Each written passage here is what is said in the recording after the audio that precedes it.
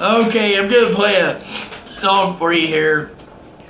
Now, a lot of people, when they hear the name Charles Manson, they think of crazy psycho person, you know.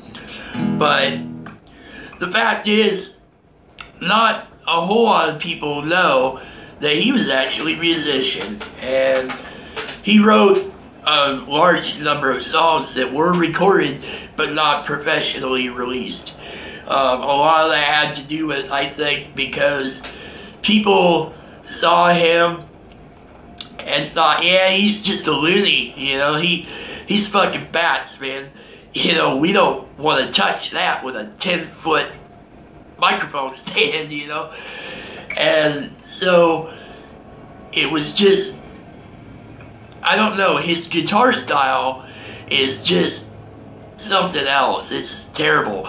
But his singing is, I don't know, his singing was, in some songs, was actually quite good. And here's one that I really like. It's called Look at Your Game Girl.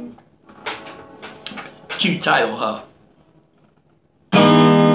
There's a time for living, a time